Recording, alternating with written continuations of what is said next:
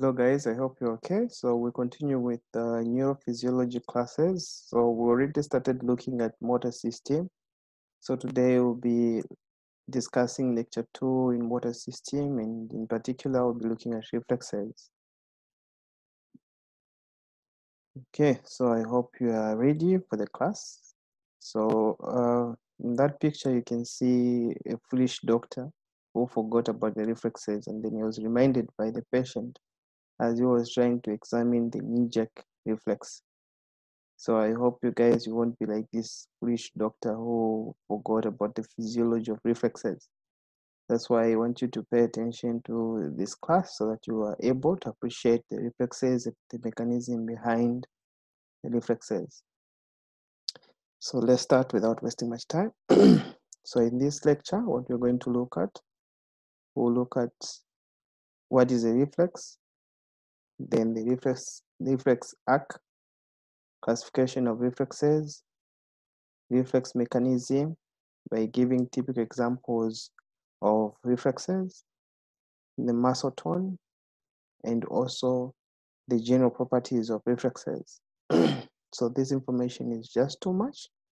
So depending on how move, I may split this class into two. So we'll have the part A, where we'll discuss a reflex arc, classification of reflexes and reflex mechanism. Then the part B of this class, we will discuss the muscle tone and general properties of reflexes. Okay, so like I said, reflexes, part of the components of the reflexes are considered to be sensory, and the other components are motor. You know, to say from the receptors, the sensory receptors, you have the sensory nerve fiber that is projecting to the central nervous system. Then you have the integrative center or the processing center that is located within the central nervous system. Then from there, we have the motor fibers, and these motor nerve fibers are the ones that are innervating the effector organs, which could be the muscles or it could be the glands that will respond. So you have a stimulus, and this stimulus will produce a particular response because the animal or the human being is going to respond. Okay, so since it's part of motor system, you also need to understand levels of the motor system. So the motor system has got about 5 major levels that I want you to understand. So the first level is involved in its initiation and planning procedure of motion. So the structures that are involved in the first level, we have the prefrontal cortex, the primary motor area, the premotor cortex, and also the basal ganglia. So these structures are referred to as the first level of motor control. So they're involved in initiation of movement, planning of movement, and also a procedure of a motion. This is where that information is stored. Then after the first level, we have the second level. In the second level of motor function, we have the cerebellum. And this cerebellum is involved in motion, cooperation, or coordination. Is the one that is involved in coordinating movements or motor function. That's the second level. Then from there, we have the third level. The third level contains the descending motor pathways. And these motor pathways, you're talking of the motor neurons that are descending the spinal cord, which are called the pathways or the tract, descending tracts. So these we have the pyramidal and the extrapyramidal. But you know, to say at this third level, these descending pathways, they are starting from the motor cortex as well. And some of them, they are also coming from the premotor cortex and also the sensory areas. So all these will give rise to the descending pathways because now we're discussing the motor system. Then from the third level, where you have these pathways or motor pathways, we have the fourth level now. The fourth level is involved in spinal motion mechanisms. So we said at the level of the spinal cord, you have regulatory centers that are also involved in reflexes. And we say that the higher center in the midbrain is just the higher center in the brainstem. They contain nuclei that are just regulating the lower centers, and these lower centers are at the level of the spinal cord. So with regard to motor function, you have the fourth level where we have the spinal motion mechanisms that are involved now in regulating the actual motor neurons that are innervating the effector organs. In particular, we have the muscles and the glandular cells. Then after the fourth level, of course, we have the fifth level.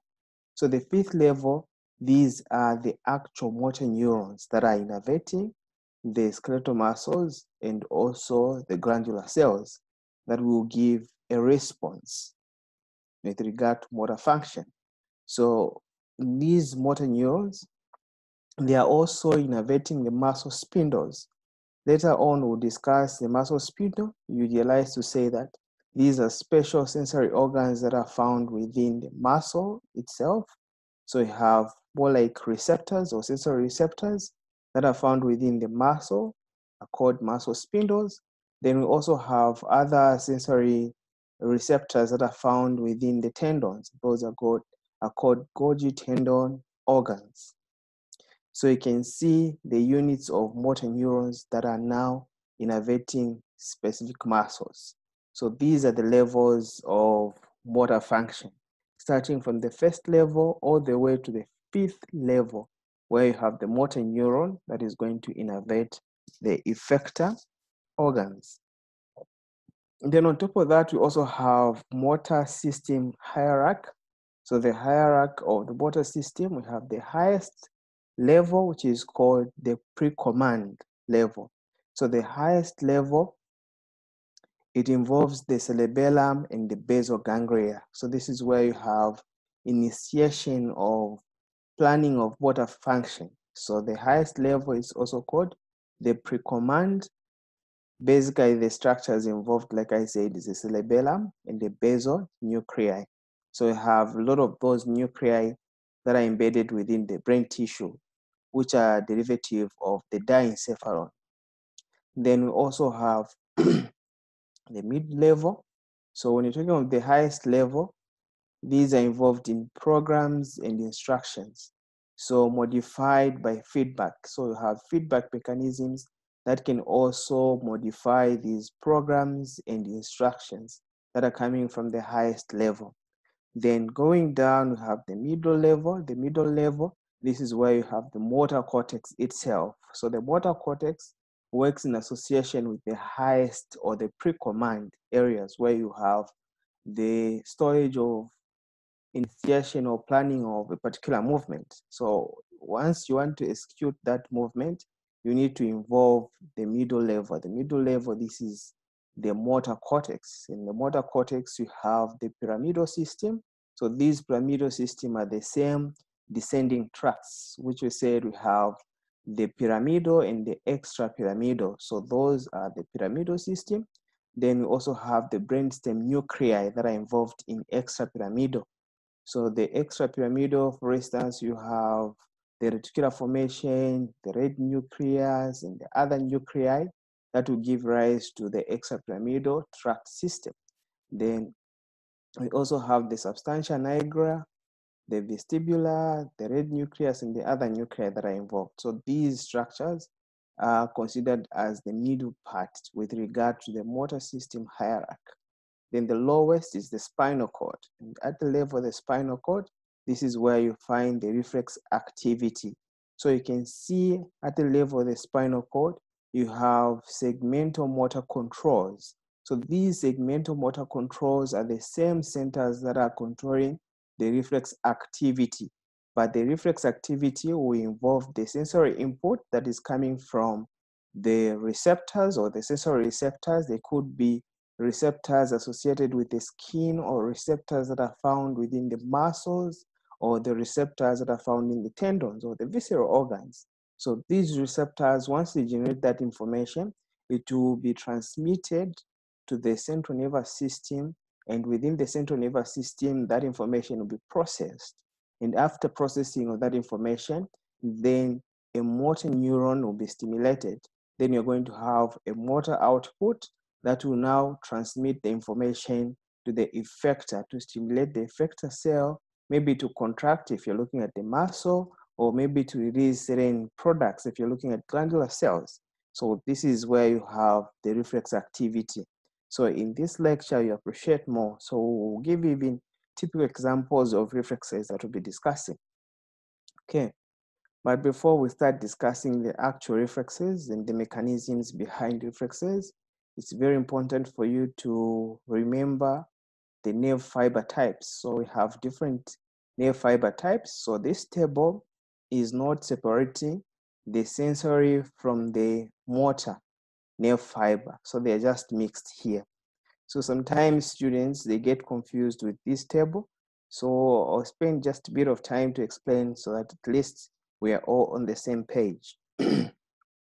So in this table, you can see that you have the fiber type, either sensory or motor. Then you have the function of that fiber, then the diameter, and the velocity of action potentials, or conductivity of those action potentials. So if you remember very well, we said there are certain things that can affect, or there are factors that can affect the conductivity of action potentials, or the speed of action potentials, of which one of them we discussed to say the diameter of the nerve fiber will have an effect on the conductivity of action potentials. So the larger the diameter of the nerve fiber, the greater the velocity of action potentials. The other factors that we are coming in is whether it's either the fiber is myelinated or unmyelinated.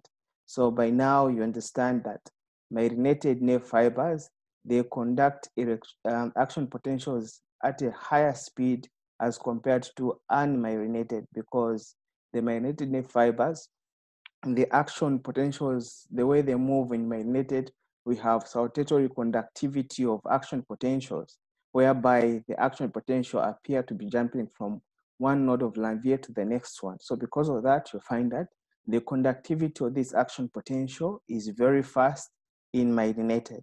And the other thing is the diameter.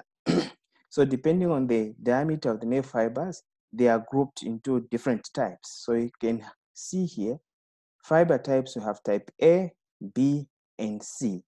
So type A and B, these are myelinated. So because they are myelinated, it means even the conductivity of action potential is very fast as compared to type C. So the fastest in terms of conductivity of action potentials are type A fibers. So you find that the type A fibers, they are heavily myelinated. At the same time, they have a larger diameter. So because they are myelinated, heavily myelinated, and they have a larger diameter, you find that the velocity to which they conduct this action potential is very fast. So under type A, we also have subtypes. So you have the alpha, so A alpha, A beta, A gamma, and A delta fibers.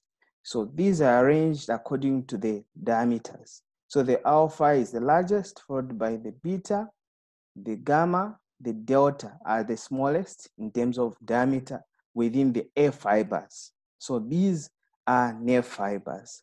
So you realize to say that the alpha, the A alpha, they could be sensory or they could be motor. So in terms of function, they're involved in proprioception and somatomotor. So proprioception, mainly you're looking at the function of the spindle fibers and also the Golgi tendon organs that are found in tendons. So these are involved in proprioception. So you're talking of the position of the body in space and also balance. So because you want these nerve fibers, the sensory nerve fibers, and also some of the motor nerve fibers to be heavily myelinated, because you're talking of balance and also posture. So you need to respond very quickly. Otherwise, if these nerve fibers are slow to fire action potentials, you find that it will take much time for you to process that information.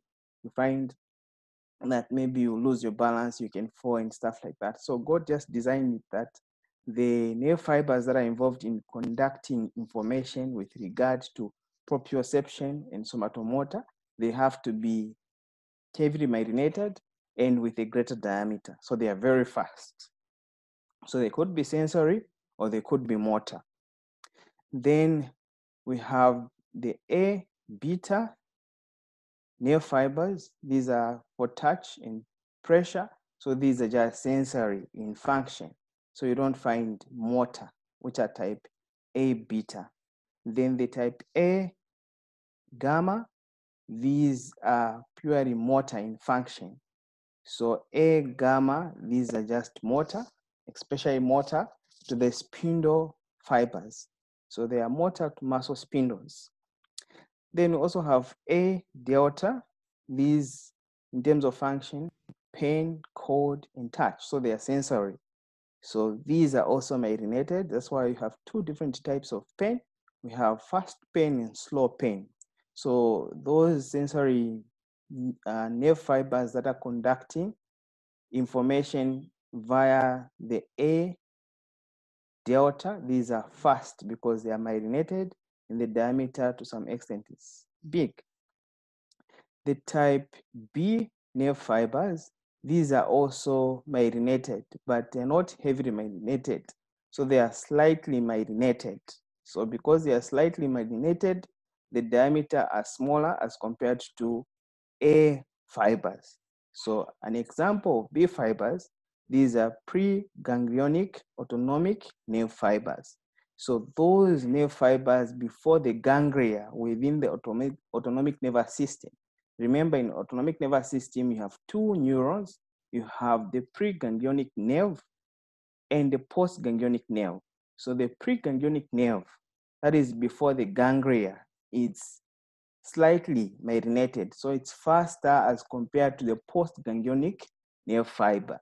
So this is a fact that you also need to know, that the autonomic nervous system, the preganglionic nerve fiber is faster in conducting electricity or action potentials as compared to the postganglionic nerve fiber.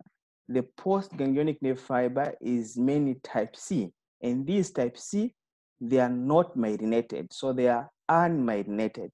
So if they are unmarinated, you find that the diameter are also smaller, and in terms of conductivity of these action potential are the slowest. So because they are the slowest, even with regards to transmitting pain information, they'll be slow as compared to A delta fibers. So these are called slow pain fibers.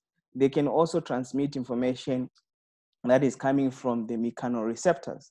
So mechanoreceptors, thermal pain, all this is transmitted via the C fibers, and also the postganglionic autonomic nerve fibers. They are classified as C. Okay, so sometimes you also have numerical classification of sensory nerve fibers. So there's a difference between this table and the next one. The first table, we're just classifying nerve fibers, regardless whether they are motor or sensory. But this second table is just describing the sensory nerve fibers. So you won't find motor here. In the first table, we said the gamma motor neurons, these gamma, they are mainly just motor. So you won't find them in this other table. So let's start. So you have the number here, that's why it's called numerical classification, then the origin and the fiber type. So you have type 1A. So type 1A and 1B, these are A alpha fibers. So remember, the A alpha, we said some of them, they could be motor, some of them could be sensory in function. So the ones that we are showing here are basically just sensory in function. So you have the A alpha, these are sensory innervation to the muscle spindles. So you have the sensory innervation to the muscle spindles, you have type 1A, which is A alpha. Then we also have type 1B, which are also A alpha, but these, they innervate the Golgi tendon organ that are found in tendons. So these two structures, these two sensory structures that are associated with the muscle, they work in collaboration. So look at how they will bring about response once there is stretching of the muscles or stretching of the tendon. Then we also have type 2. The type 2, they are the same as the A beta. So if you remember, the A beta in this other table, we say they are responsible for touch and pressure. So they are also fast because they are myelinated. So here they are sensory only. So you can see they will come here. So you have type 2, which are A beta. So these are sensory also to muscle spindles. So the muscle spindles are innervated by both type 1A and type 2. Then they are also responsible for touch and pressure, like we saw in the other table. Then you have type 3, nerve fiber, sensory nerve fiber type 3. These are A delta. So you see that in this table, we don't have the gamma motor neurons, because the gamma motor neurons, these are motor, they're mainly motor. But here we're just having sensory. So we don't have the gamma motor neurons in this table. So instead of having A gamma, we skip that one, we go to A delta. The A delta are also classified as type 3. So these are the ones that are involved in fast pain. So you have pain cord receptors and some touch receptors as well. They are also transmitting this information to the central nervous system. So they are sensory in function. Then we also have type 4. These are the last ones. So these are called nerve fiber type C. So the type C are the same ones as type 4. So these are the ones that are involved in slow pain. So they're involved in pain, temperature, and other receptors. Okay, so sometimes it can be confusing, but once you understand to say in this table, you have sensory and motor grouped together here, but in this other table, it's just sensory. So for sensory, you have type 1A, 1B, which are A alpha. Then you have type 2, which are A beta. Then we have type 3, which are A delta. Then type 4, which are mainly C fibers. We don't have B here. Remember, the B are the preganglionic autonomic nerve fibers. Okay, so we proceed. So this diagram is just showing a cross-section of the spinal cord. So the spinal cord has got different structure depending at which level you are having this cross-section. So in certain regions of the spinal cord, you find that you have this H-shaped gray matter. These are just group of nuclei or the cell bodies of nerve fibers. So these are cell bodies of neurons. Then where you have the white matter, this is where you have myelinated axons of these neurons. So at the center, you have this H-shaped. The H-shaped is divided into horns. So you have the dorsal horn, lateral horn, and the ventral horn. So the dorsal horn is associated with sensory information. The lateral horn, in certain portion of the spinal cord, you don't find the lateral horn, but where you have the autonomic nervous system, you see that the H shape will also have the lateral horn. So the lateral horn is for autonomic efferent nuclei. And then the ventral horn is for somatic motor nuclei. So somatic motor nuclei It means that in our lectures, we'll be discussing more of the ventral horn because it's the one that is involved in motor function. But you can see the dorsal horn here, it receives information from these sensory nerves. These sensory nerves, they have their nuclei or nucleus within the dorsal root ganglia. So from the dorsal root ganglia, this is where you find the soma of these sensory nerve fibers. So there are special types of neurons which are called the pseudo-unipolar. So you can see they are pseudo-unipolar because from the soma you have just one projection that is coming from the soma, then it will bifurcate into axons. So you can see part of the axon projecting to the spinal cord to form a synapse within the dorsal horn, because the dorsal horn is the one that is responsible for sensory information. So you have the first part of the dorsal horn, you have the somatic sensory nuclei, then you have the inferior part of the dorsal horn is responsible for visceral sensory nuclei. So all the visceral organs, they have nerves that will project to this portion. Then from the soma or from the muscles, you also have the muscles and the joints. You also have sensory nerve fibers that are projecting to the dorsal horn. So this is for sensory function. The lateral horn, autonomic nervous system. The ventral horn is motor function. So you have these nuclei that will form synapse.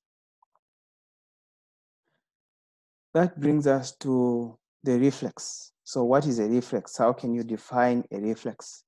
So a reflex in simple terms is just a rapid involuntary motor response to a stimulus. So you need a stimulus, then the body is going to respond to that stimulus. So it's not voluntary. You don't volunteer for you to produce that response. So it's involuntary. So it's just a rapid involuntary motor response to a stimulus. The reflex is a mechanism by which sensory impulse is automatically converted into a motor effect through the involvement of the central nervous system. So you need the involvement of the central nervous system, because within the central nervous system, this is where you're going to find the centers for processing that reflex information. So you have certain centers that are found at the level of the spinal cord for spinal reflexes. Then you also have centers that are associated with the brainstem or the brain itself. You have the cranial nerve reflexes. So with special senses, you discuss a lot of cranial nerve reflexes, but now in this lecture, I'll be biased towards the spinal reflexes because these are the ones that are involved in motor, the typical motor function. So for instance, you can see this baby, which is the baby blinking. So this is a blinking reflex that will involve the cranial nerves. Okay, so like I said, in this lecture, I'll be biased towards spinal reflexes. Okay, so before we go in detail discussing the spinal reflexes, you should be able to understand certain terminologies.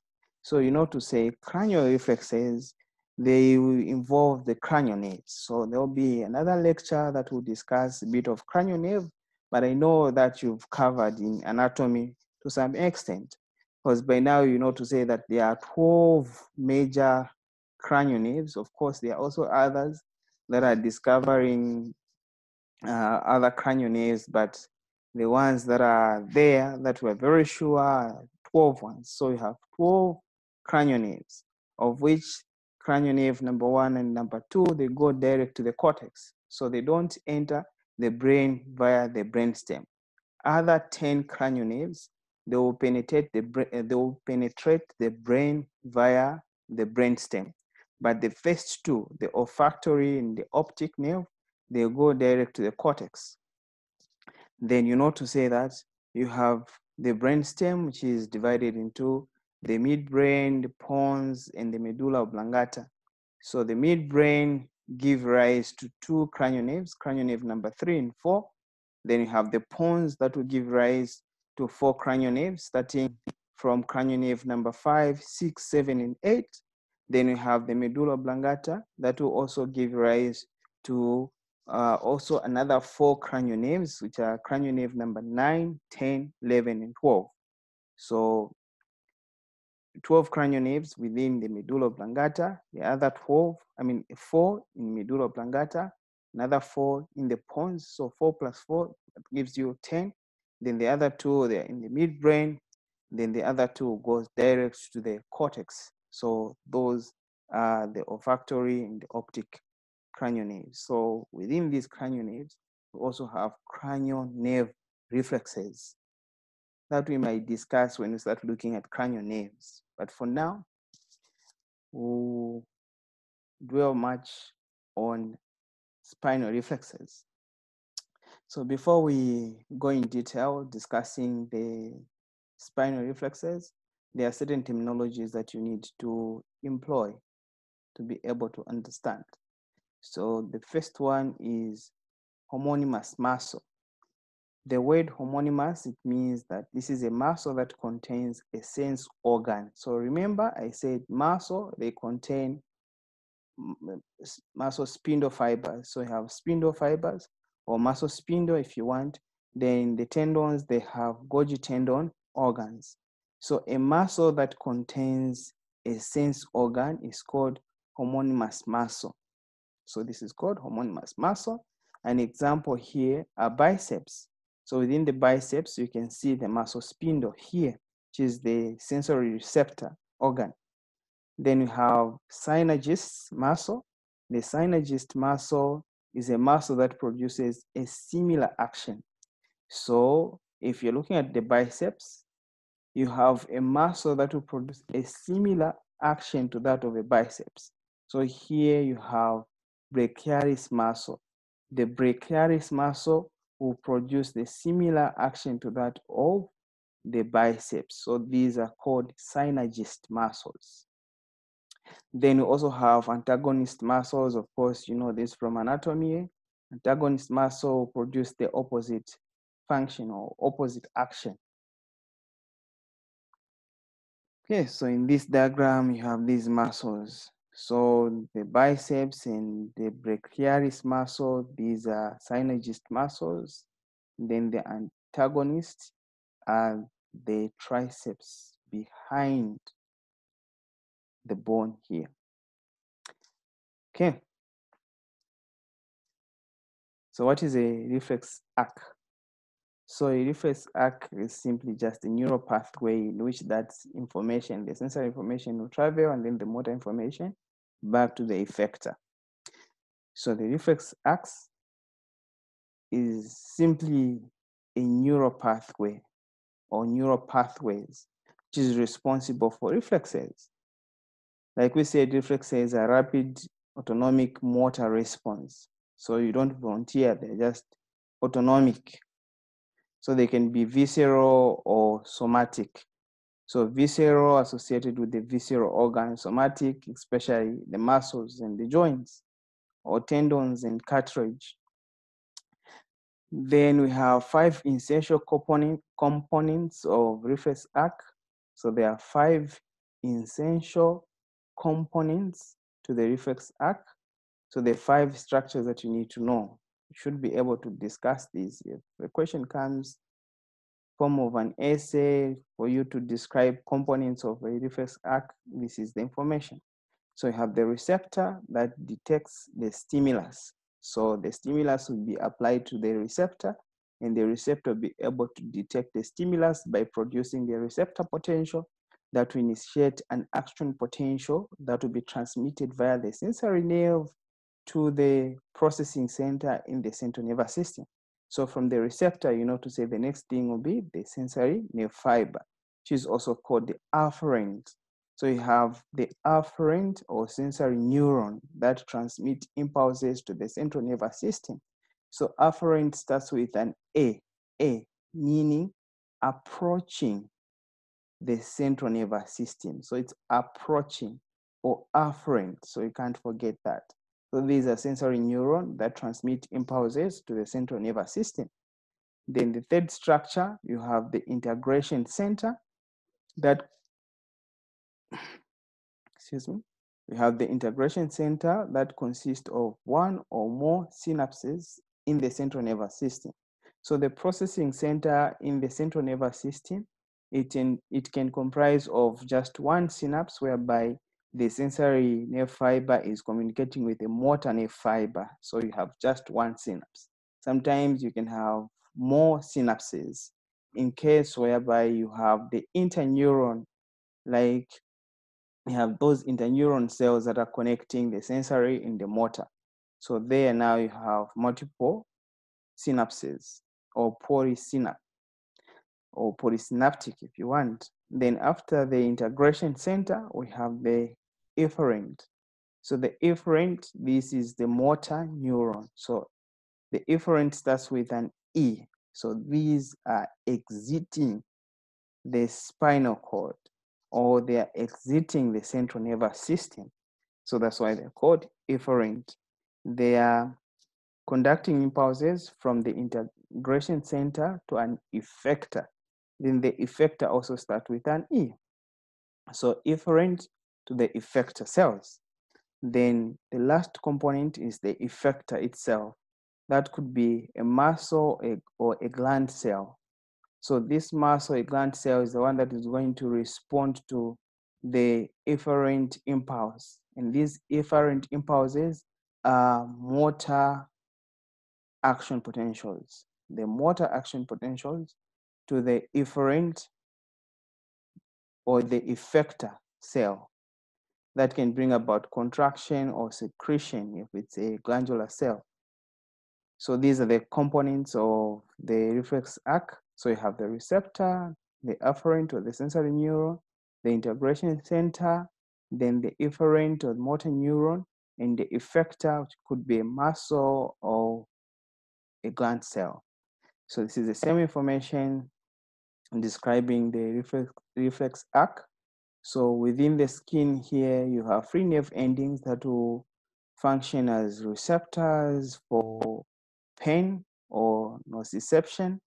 So if you have a noxious stimuli here, a stimulus at distal end of the neuron that will inflict pain here, it will result into stimulation of these nerve endings, pre-nerve endings that will function as receptors. Then they will generate an action potential that will be propagated via the sensory neuron towards the central nervous system for processing of that information. So the central nervous system is going to process that information, and then it will be able to interpret to say, this is pain, so you need to protect the body away from it. So you find that it will send another motor information via the motor neuron. So that is after integration at the level of the spinal cord. Then there will be motor information that will stimulate the effector, in this case, a muscle, for you to be able to move away from the noxious stimulus. So this could be an example of withdrawal reflex, whereby you need to move away from a noxious stimulus or a painful stimulus if you want. So you can see here, if by accident you put your hand on a painful object like a pin, a sharp pin, that is going to stimulate the receptors. So you have step one, where you have the arrival of the stimulus and the activation of the receptor. So this receptor, the pain receptors, will be activated here. Then it will send sensory information. So via the sensory nerve fiber, you have activation of this sensory neuron. Then this will transmit an action potential to the central nervous system. Sometimes you can have a synapse with an interneuron. Sometimes it can form a synapse direct with a motor neuron. In this case, we have an interneuron. So this is the integration center. So the integration center is going now to activate the motor neuron. And this motor neuron is now going to transmit a motor information to the effector. So you can see, after information processing in the central nervous system, then via the motor neuron, After activation of this motor neuron in the ventral root, it will now innervate the muscles. That will bring about contraction of the muscles for you to be able to move away from that painful stimulus. The neurotransmitters, you know them by now. You know to say there's release of acetylcholine, which is stimulatory in function. So you have stimulation here, then it will end up into stimulating of this nerve fiber that will also release acetylcholine to cause this muscle to contract. And you know to say there is also release of acetylcholine here. That acetylcholine goes to bind to nicotinic receptors, which are also called cholinergic receptors, and it will bring about motor endplate potential, and the motor endplate potential will bring about depolarizing the sarcolemma to the threshold, and then it will fire an action potential. And that action potential will be moving at the level of the sarcomere and into the T system, where you're going to find the dihydropyridine receptors. And those dihydropyridine receptors are sensitive to the action potentials. So they are going to open the ranolidine receptors that are found within the endoplasmic reticulum. You know to say in skeletal muscle cells, the dihydropyridine receptors are mechanically connected to the ranolidine receptors. So if they are changing in shape due to that action potential that is moving into the sarcotubular system, you know to say that the dihydropyridine receptors will stimulate the opening of ranolidine receptors, and calcium will move from the sarcoplasmic reticulum into the sarcoplasm. And that calcium will go and bind troponin C, and the tropomyosin will move away from the actin, exposing the binding site on actin. So once the binding site on actin has been exposed, myosin is able to bind to those actin, and it will bring about a power stroke that will result into shortening of the sarcomere, and then you have contraction of a particular muscle, and then you are able to cause flexion of maybe the hand so that you move away from the painful stimulus. So this is a reflex act coupled with the contraction of the muscles. So this is basically what I was trying to explain here, that you have the sense organ, which is a receptor. Then once you introduce a stimulus to the receptor, it's going to produce a generator potential. And this generator potential is going to end up stimulating the afferent neuron that will fire action potentials to the integration center at the level of the spinal cord. Then you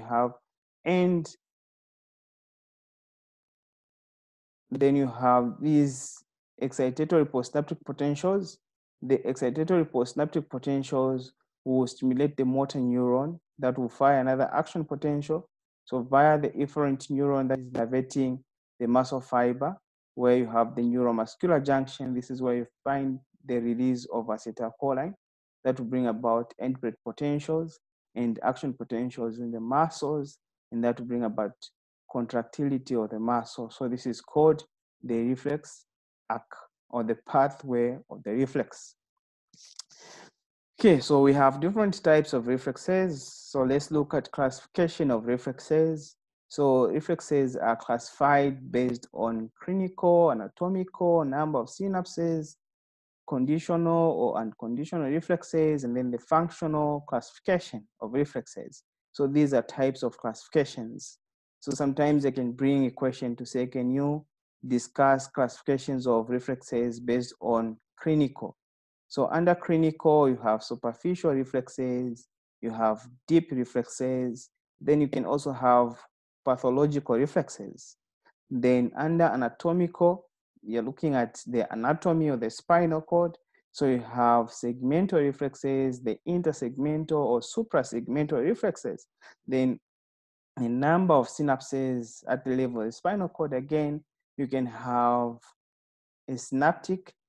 A synaptic, it means without a synapse. So a synaptic is also called axon reflex. So it doesn't involve any synapse. But you can have monosynaptic if you have one synapse. You can have disynaptic or polysynaptic. That is classification of reflexes based on number of synapses.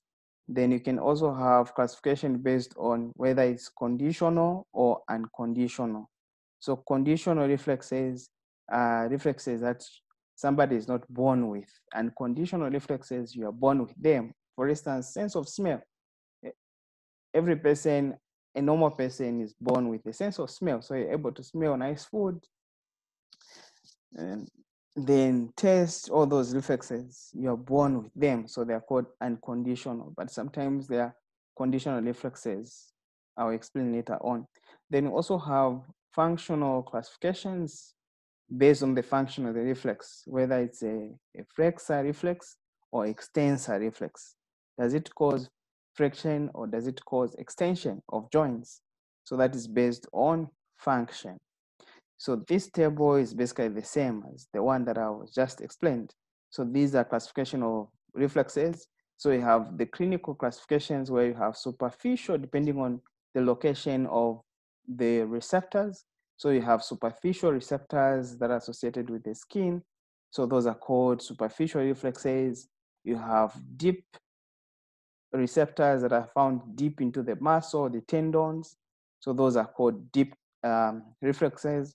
Then we have visceral reflexes associated with the visceral organs, pathological reflexes, for instance, the Babinski reflex, if it's there, if it's positive, then it means it's pathological. Otherwise, you're not supposed to have the Babinski reflex, which is also called the plantar reflex. So those are pathological.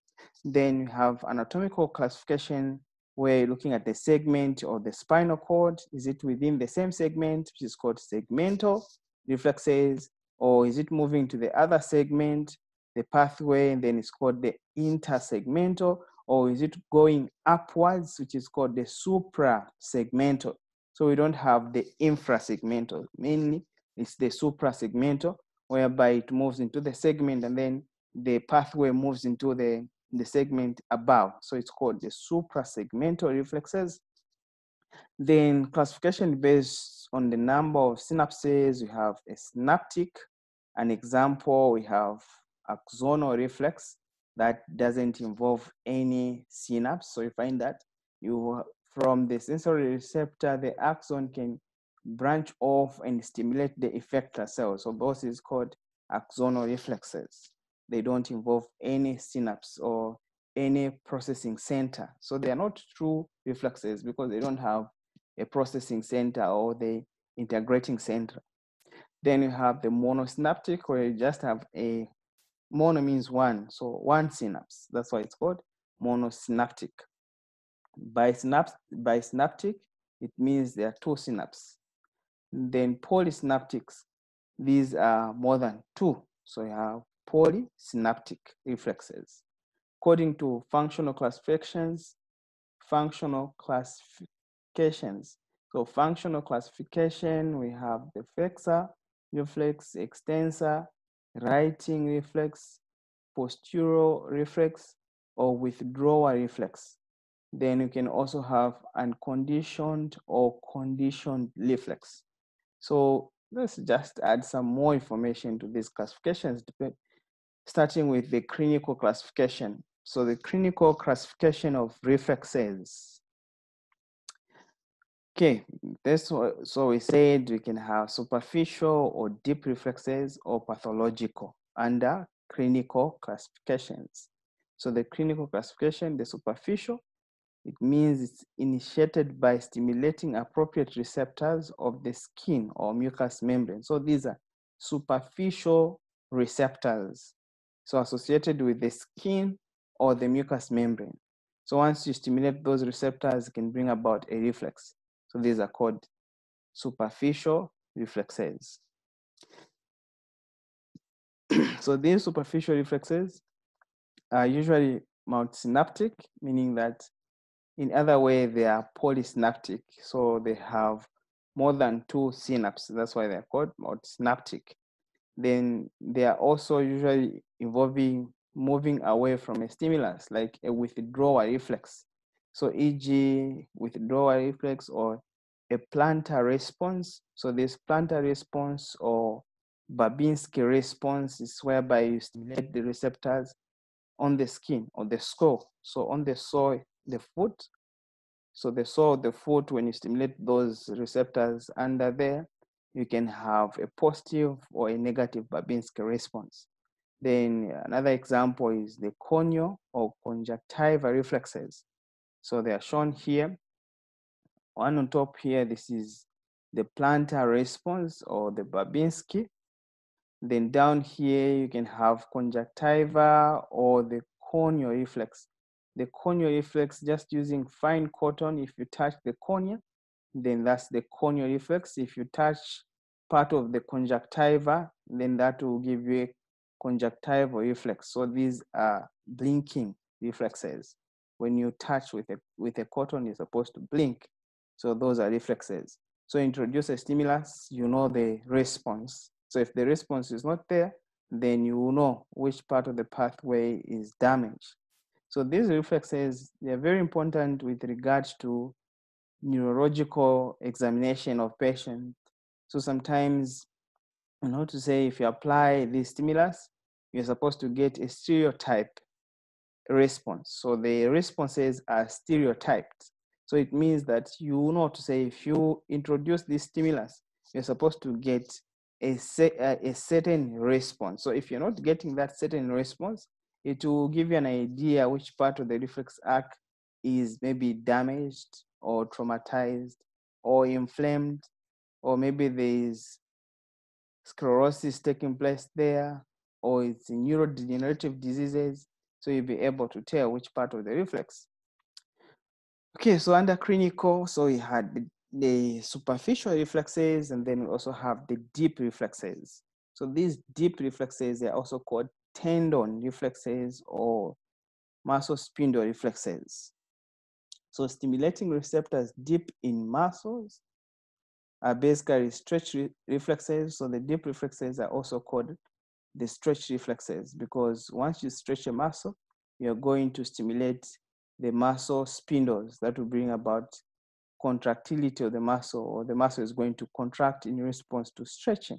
So it's a protective reflex. You don't want to overstretch the muscles. Otherwise, if the muscles are overstretched, they can tear.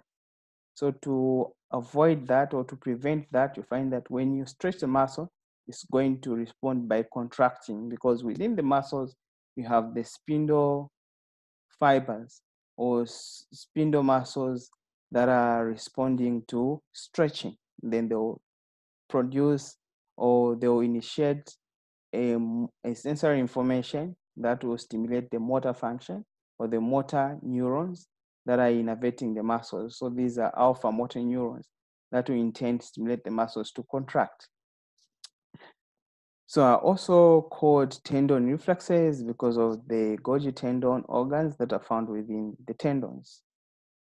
So, an example is a knee jerk or ankle jerk.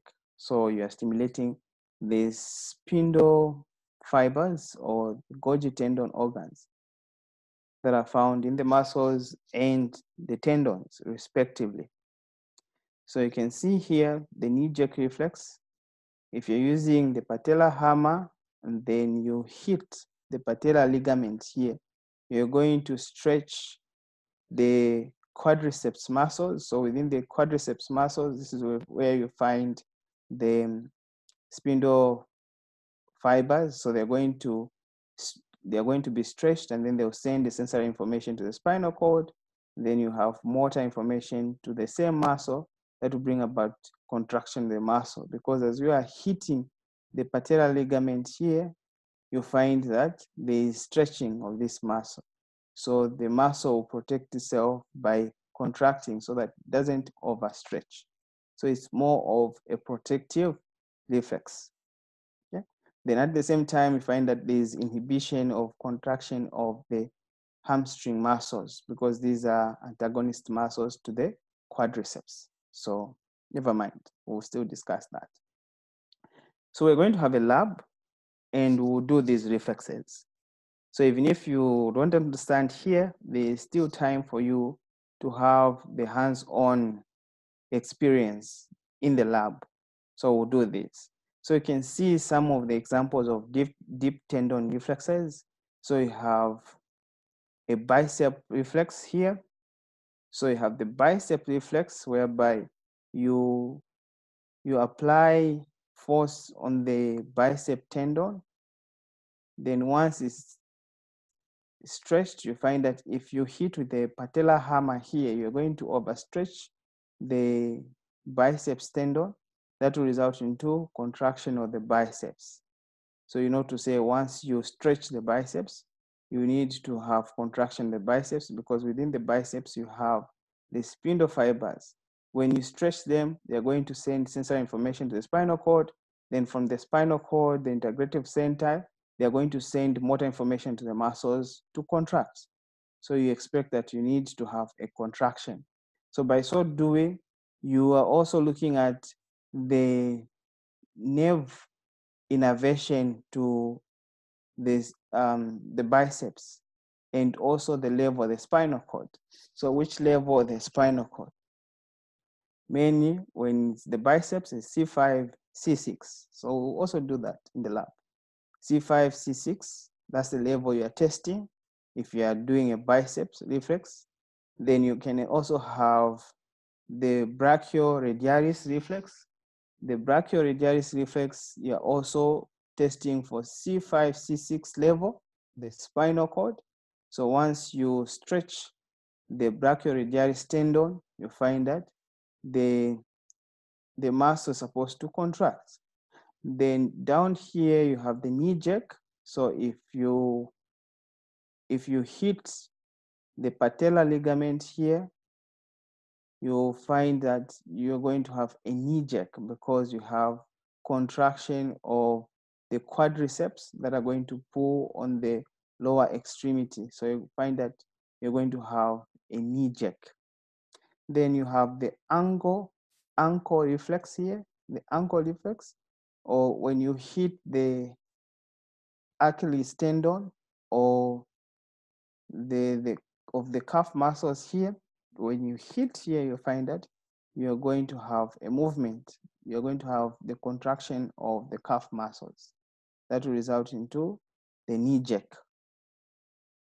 So for the biceps and the brachioradialis reflex, you are testing for C5, C6 level of the spinal root.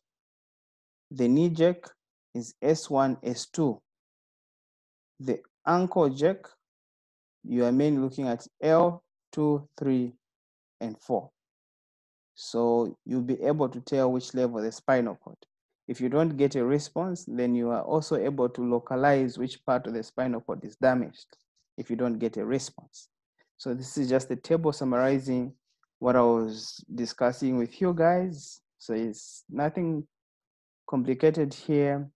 These are just simple things. So you have the deep tendon reflex, the reflexes, different deep tendon reflexes. So you have the biceps, triceps, pectoralis, and then brachioradialis, and then the finger flexors, and then the knee, the abductor, the ankle, and the plantar. The muscle involved, the nerve supply to that muscle, then the root supply, or the nerve root that is supplying that muscle at the level of the spinal cord. So starting with the biceps, the muscle involved are the biceps muscles. The nerve supply is the musculocutaneous nerve. The nerve root, or the root supply, C5, C6. So if you are checking for biceps and then you don't have a response, just not to say that you have damage maybe to the C5, C6, or damage to the musculocutaneous nerve. Then if you're testing for triceps, the muscle involved are triceps themselves. The nerve supply, the radial nerve, then the nerve root, C6, C7, and C8. 6, 7, and 8. These are the triceps. Then pectoralis reflex, you're looking at pectoralis major muscle in the chest. Then The nerve supply is the pectoral nerve. The root supply is a C, 6, 7, 8, just the same as the triceps. So the same level there. Then brachioradialis reflex. The muscle involved is the brachioradialis muscle. Then the nerve supply is the radial nerve, you know that. Then the root supply is C5, C6. The finger flexors, so you have the flexor digitorum. So this flexor digitorum is a muscle. It's innervated by the medial and the ulnar nerve. The level you're checking for C7, 8, and T1. The knee jerk, you have quadriceps femoris muscles, the femoral nerve, that's the nerve supply. Which level? The spinal cord, L2, 3, and 4. Abductor muscles, you're looking at, adductor reflex, you're looking at adductor muscles. Then the nerve supply to the adductor muscles, you have obturator nerve. Level of the spinal cord, L2, 3, and 4. Ankle reflex, soleus muscle and gastrocnemius muscle. Innervation, sciatic and tibial nerve. The nerve root or the level of the spinal cord is S1, S2. Then the plantar, these are small foot muscles you're looking at. The nerve supply is the plantar nerve, and the root supply when you're checking for plantar, this is the same as Babinski. Mainly you're looking at the corticospinal tract. So if you have damaged corticospinal tract or injury, which can be due to maybe stroke or any other factor, trauma, you have damage to the corticospinal tract, you're going to have a positive Babinski sign. And you need to know that in babies, you can have a positive Babinski, especially newborn babies up to the age of 12 months. Sometimes it can persist to 24 months, but on average, 12 months. Find that you can have a positive Babinski sign. Why? It's because in babies, they are still developing the corticospinal tract. So the corticospinal tract in babies is underdeveloped. Because of that, they can give you a positive Babinski. It doesn't mean that their corticospinal tract are damaged. It's just that they are still developing. Okay, moving on to visceral reflexes. So visceral reflexes are the reflexes where at least one part of the reflex arc is autonomic nerve, stimulating receptors in viscera. So these, once you stimulate the receptors in viscera, you can have the visceral reflexes, e.g. papillary reflex. When you introduce a light in the eye, a beam of light, you find that the pupil starts decreasing in diameter. Okay, so that's called papillary reflex. Then you have the carotid sinus reflex. So you can see down here you have the papillary reflex. Once you introduce a light, you need to see that the diameter of the pupil will reduce because you have contraction of those iris muscles and also ciliate body or ciliate muscles. And then on top here, you have the carotid sinus reflex. So within the carotid sinus, if you massage the carotid sinus, you have baroreceptors there that are going to interpret that information as an increase in blood pressure, and that can result into inhibition of the heart rate. So you find that the heart rate will reduce once you have massage of the carotid sinus, because that information will be interpreted as an increase in blood pressure. And you know, to say blood pressure regulatory mechanisms that are involved there, they involve the baroreceptors. So via the glossopharyngeal nerve and also the vagus nerve, when you're looking at the aortic arc, so you have those baroreceptors in the carotid sinus via the glossopharyngeal nerve. It will transmit action potentials to the medulla oblongata. In the medulla oblongata, that's where you find the nucleus of tractus solitarius that can stimulate or inhibit certain centers. And those centers are cardiac centers. So you have two cardiac centers in the medulla oblongata. We have the cardio acceleratory center and the cardio inhibitory center. So in this case, because of an increase in firing of action potentials from the baroreceptors via the sensory neurons in the cranial nerve number 9, the glossopharyngeal. So you find that the nucleus of tractus solitarius, it will interpret that information to say that there is an increase in blood pressure. So it will initiate mechanisms that will decrease the blood pressure. So how is it going to do that? It's going to stimulate the cardio inhibitory center, which are the parasympathetics. Then it's going to inhibit the cardio accelerator center, which are the sympathetics. So the parasympathetics are going to be stimulated. That will result into production of acetylcholine. The postganglionic nerve is going to release acetylcholine to the ASA node and to the AV node. And you know to say that acetylcholine has got negative inotropic, chronotropic, and dromotropic effect on the heart. So the heart rate is going to reduce, the conductivity of action potential is going to reduce, and the contractility of the myocardium is also going to decrease. And that will result into a decrease in stroke volume and decrease in cardiac output, because you know to say cardiac output is a product of stroke volume and the heart rate.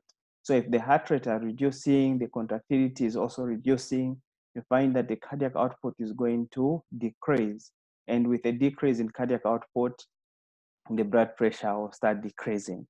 So that is called a carotid sinus reflex. So if you massage there, you expect that the heart rate is supposed to decrease, and the contractility of the myocardium is also supposed to decrease. Okay. Then the pathological classification, we're still under clinical classifications. Pathological classifications, so are not found normally. Presence indicates pathological condition within the body. An example is Babinski sign. So this is another name for plantar reflex. So if there's positive Babinski, then it means there's a pathology with regard to the corticospinal tract. So if you have damage to the corticospinal tract, you're going to get a positive Babinski. So the normal one, once you stimulate those receptors on the sole of the foot, you're supposed to move away from the stimulus. So you can see that the foot is trying to move away from the stimulus. This is the normal one. But the positive Babinski sign is whereby you have the dorsiflexion of the big toe, and the other toes, the smaller toes, they're going to fan out. So once they fan out, and then you have the dorsiflexion of the big toe, that is a positive Babinski sign that will indicate damage to the corticospinal tract. And also in babies, it can be positive because you have undeveloped corticospinal tract. So these are called pathological reflexes. If they are there, then it means there's a pathology developing in the body. Then anatomical classifications. So depending on the segments on the spinal cord, we have segmental reflexes. These segmental reflexes, in this, the end of afferent neuron and the beginning of the efferent neuron are in the same segment of the spinal cord. So they're just in the same segment. That's why it's called segmental reflex. So the reflex arc passed through one anatomical segment of the spinal cord. An example is the knee jerk reflex. So the knee jerk, you realize to say that the reflex arc actually just passes one segment of the spinal cord. So this is the segment I'm talking about. So you can see this is the segment, the other segment is on the other side. So the knee jerk, the sensory information and the motor information is within the same segment at the level of the spinal cord. So this is called segmental reflexes. Okay, then you can have intersegmental reflexes. So end of the afferent neuron and the beginning of the efferent neuron are in the spinal cord, but in different segments. That's why it's called intersegmental. So it will move to the other segment, but at the same level, the spinal cord, but just in two different segments. It involves more than one segment. An example is crossed extensor response. So the cross extensor response, so you can see here that the sensory neuron from the receptors here, it's penetrating the spinal cord, but some of the information is going to the other segment. So it's crossing the segment here. That's why it's called the intersegmental reflexes. So an example is the crossed extensor reflex. So the reflex occurs when you step on a sharp object. There is a rapid lifting of the affected foot. So this is ipsilateral withdrawal reflex. So you can see if you step on a sharp object, there is a rapid lifting of the affected foot, which is ipsilateral. So you can see here, it's ipsilateral because on the same side where you are having a stimulus, this is where you're lifting the foot. So you have the lifting of the foot, or you have flexion of the foot. Why? You have these extensor muscles that will be inhibited, but the flexor muscles on that same foot will be stimulated so that you're able to lift your foot. But because of that, there is another information that will be sent to the other foot that will result into contraction of the extensor muscles. So the extensor muscles on the other leg will be stimulated. The flexor muscles will be inhibited on the other leg so that you are able to support your weight with one leg. So the information is moving to the other segment. That's why it's called the cross extensor reflex. So while the contralateral response activates the extensor muscles of the opposite leg. So you can see the extensor muscles are stimulated here to extend the leg so that you're able to support yourself as you are lifting the other leg. So this is called the cross extensor reflex. Okay. Then classification based on the number of synapses. So you have monosynaptic, which simply means just have one synapse. So you have sensory neuron communicating with the motor neuron. So the sensory neuron comes in and directly synapses on the motor neuron. So you can see the sensory nerve or neuron forming a synapse with a motor neuron that is innervating the muscles. So this is very fast. That's why it's called monosynaptic. An example is the stretch reflex. Then the bisynaptic reflexes. So you have two synapses. So it requires that one interneuron be interposed between the sensory neuron and the motor neuron. So you can see the sensory neuron forming a synapse with the interneuron, and the interneuron is the one communicating with the motor neuron. So the interneuron will function as the processing center or the integratory center. An example is the reciprocal innervation of antagonistic muscles.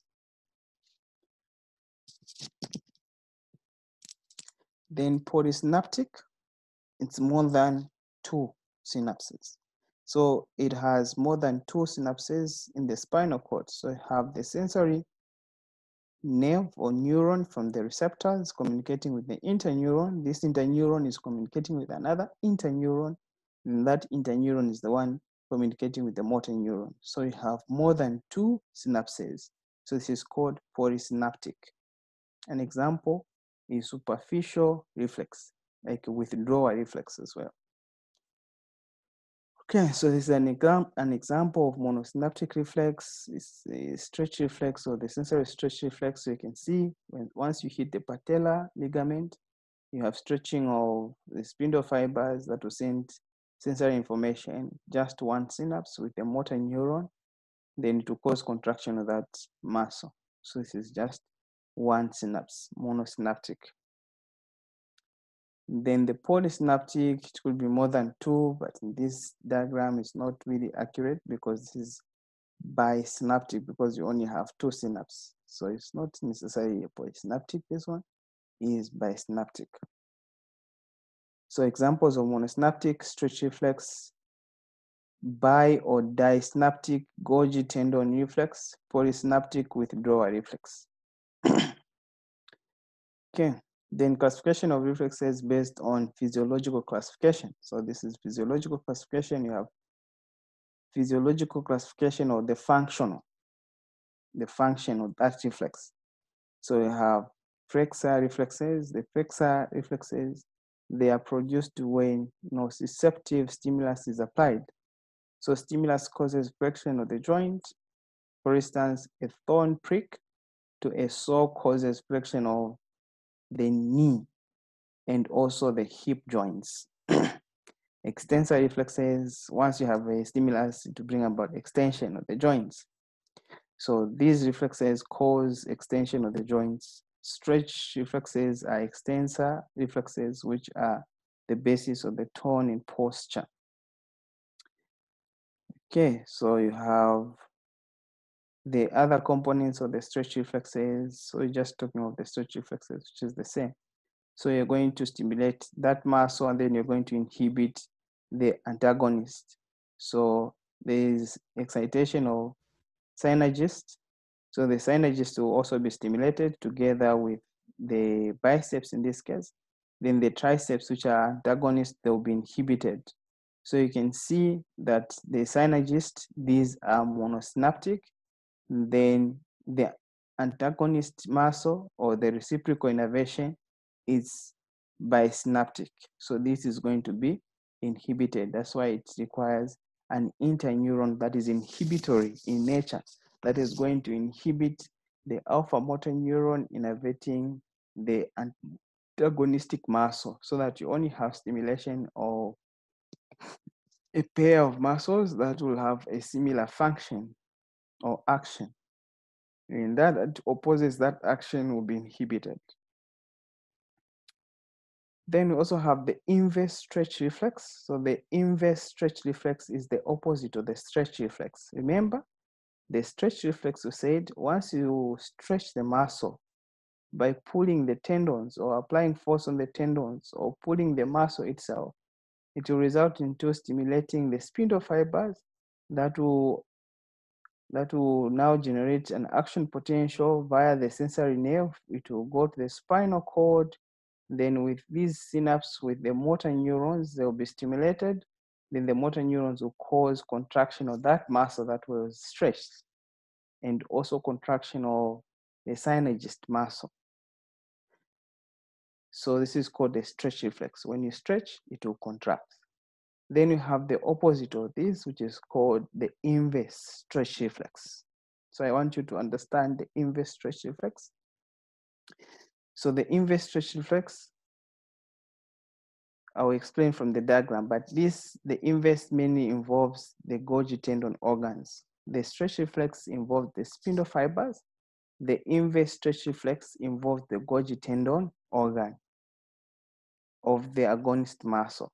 So I'll explain from the diagram for you to understand. So this is the inverse stretch reflex.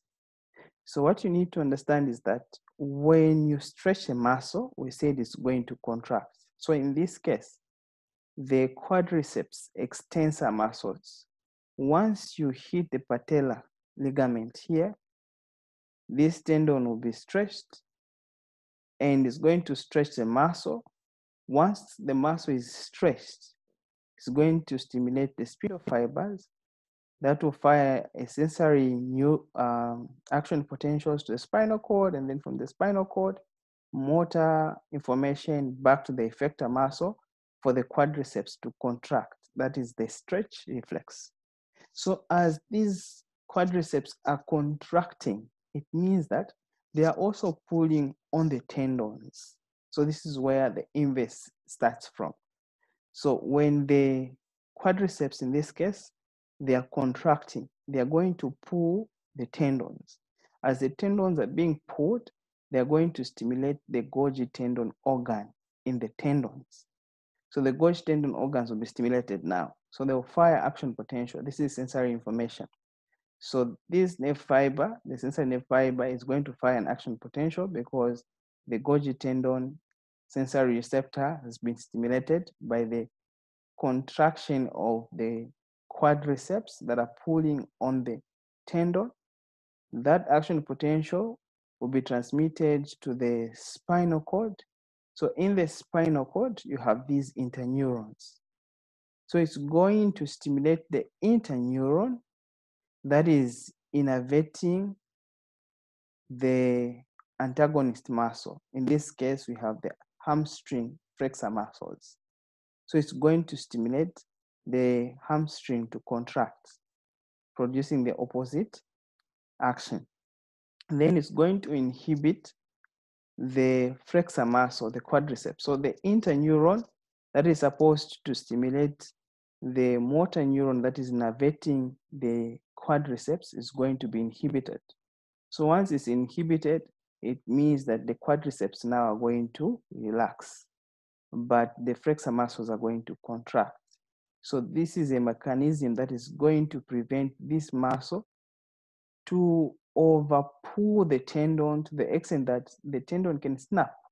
Because if the muscle is overcontracting, it will exert a stronger pull on the tendon that can result into snapping of the tendon. So to prevent that, this muscle that is contracting is going to be inhibited. So it's going to relax.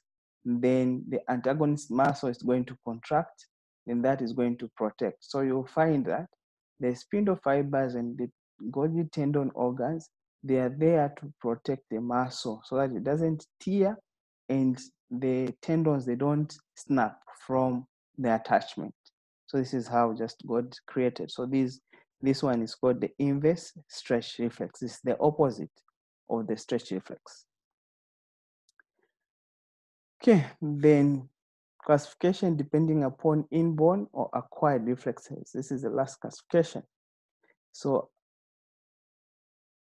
unconditioned reflexes. So unconditioned reflexes, you are born with them. So these are inborn reflexes. For instance, the smell of food is an unconditioned reflex. So it's unconditioned reflex.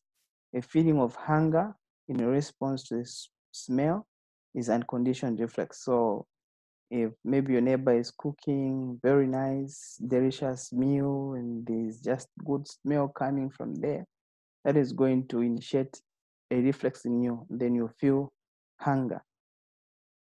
Okay, then yeah, so this is an inborn reflex. So they're called unconditioned. They are already there. Then there are conditioned reflexes, which you are not born with, but they can develop with certain stimulus. So these are reflexes that develop after birth. So you're not born with them. So the sound of a whistle is the conditioned stimulus. So the conditioned response will be feeling hungry when you heard the sound of the whistle. So for instance, there is just a simple illustration or experiment. For instance, you have the neutral stimulus, like the bell or a silene. If you ring the bell, then you don't get any response from this dog because there's nothing associated with this bell. But now if you introduce something else in between the neutral stimulus and you're taking advantage of the inborn or the unconditioned reflex, you know to say a smell of nice food can initiate unconditioned reflex in the dog. So before giving the dog the food, first you ring the bell. So every time you want to give this dog food, first you ring a bell, then you give the food. Next time you ring a bell, then you give the food. You find that with time, this dog will be conditioned to the bell to the extent that the next time you're going to ring the bell, even if you don't have the food that you're going to give this dog is going to salivate. So this is a conditioned reflex that can develop after birth. It wasn't there, but now you have conditioned it. So these are called conditioned reflexes. And there are also other reflexes, like you have also other reflexes. For instance, you have the tonic neck reflex of the baby. So you just have a tone in the muscles of the neck. So there's contractility in the neck muscles. So this is called tonic neck reflex. Grasp reflex. If you put your finger in the palm of the baby is going to grasp your finger, or it's going to grab the finger. So this is the grasp reflex that helps the baby to hold things, to hold maybe the breast during breastfeeding, because you have that reflex. Then you have the stepping reflex. The baby, if you're trying to put the baby on the couch, for instance, or down, the baby will start now assuming that walking movements as if the baby is trying to walk when you hold the baby like that. So this is called a stepping reflex. If you're bringing the baby down, you find that the baby is going to extend the leg. So this is called a stepping reflex. Then also the baby can crawl down. When you put the baby down, it will try to crawl. So that's called a crawl reflex. So walking reflex and stepping reflex, I think I've already explained this. So when the sole of the foot is pressed against the couch, the baby tries to walk. So that's a walking reflex. So legs bounce up and down as if the baby is walking or dancing. So present at birth disappears at approximately 2 to 4 months. With daily practice of reflex, infants may walk alone at 10 months. So if you practice this, you find that the baby is able to walk at 10 months, which is a good thing. Other reflexes that we won't discuss much, for instance, you have the aroma of your favorite food, you start salivating. So there's kind of food, when you just smell the aroma of that food, and then you just start salivating. So these are inborn or unconditioned reflexes. Then a nasty odor or a bad smell of rotten food, for instance, then you have nausea, you feel like vomiting. That's a reflex. A bright light shining in your eyes, pupil get smaller. So there's constriction of the pupil, so it will get smaller when there's a bright light. An insect flying towards your eye, then blinking. You will blink because you don't want this insect to get into your eyes. So these are just other reflexes. Then we have chewing reflex. Chewing, when you're initiating it, it's voluntary, but with time it becomes a reflex. So that reflex is called chewing reflex, which we discussed in GIT. So for instance, if you have a bolus of food in the mouth, if you introduce a bolus of food in the mouth, or you introduce food in the mouth as you are chewing a bolus of foam. So this bolus will initiate reflex inhibition of the muscles of mastication. So there are sensory receptors that are going to be stimulated, then those are going to inhibit muscles of mastication that will allow the lower jaw to drop. As you are dropping the lower jaw, you're going to initiate a stretch reflex, because we said once the muscles are stretched, they are going to contract. So to say, as you are lowering the jaw or as you are dropping the jaw, that is going to initiate a stretch reflex of the jaw muscles. Then that will result into a rebound contraction. So it's going to contract. Then automatically raises the jaw to cause closure of the teeth, plus compression of the bolus against the lining of the mouth. That will also inhibit again the muscle of mastication, and then you're going to drop. So it becomes a reflex. Okay, so this is what I'm talking about. So you have sensory receptors within the oral cavity. So when you put your food there, it's going to send sensory information to the chewing centers. So within the chewing centers, they are going to stimulate certain muscles that can help to drop the lower jaw. Then it's going to inhibit the muscles of mastication. So once the muscles of mastication are inhibited, the lower jaw is going to drop. As you're dropping the lower jaw, these muscles of mastication will be stretched. As they are stretched, stretch receptors will be stimulated. That will send sensory information, then back again motor information to cause contraction. Once you have contraction of of muscles of mastication. Then you're going to close the mouth. As you are closing, you are chewing here. Then the sensory receptors will be stimulated again. They're going to inhibit the muscles of mastication, is going to drop. So it becomes a reflex, which is called a chewing reflex. Then the last part of this lecture, before we go to part 2 of the lecture, we'll just discuss the reflex mechanism, a typical examples of reflexes. So to some extent, we've already discussed this, so I'll be very fast. So a typical reflex, you have the sensory neuron, the interneuron, which is the integratory center, and then the motor neuron, and then you have the effector. So you have a stimulus. So the reflex testing is a powerful clinical tool with regard to neurological examination of the patients that are exhibiting clinical signs or neurological clinical signs. So you want to test which level is affected with the spinal cord. For instance, after trauma, maybe there is damage to the spinal cord, and then you want to know which level the spinal cord is affected. So you can do these spinal reflexes. So you know the stimulus that you're going to apply to the receptors, and you know the stereotype response that you're supposed to get. So if you put your stimulus, you don't get a response, then you'll be able to diagnose which part of the spinal cord. So in clinical tests, apply stimulus 1 and see if you can get response 2. If absent, diagnose where the pathway is interrupted. If abnormal, diagnose where pathway is compromised. So sometimes we can have exaggerated reflexes, or you can have reflexes that are compromised. For instance, the intensity of the reflex, maybe it's reducing. So you need to know which part of the spinal cord or in the reflex axis where you have damage or compromise.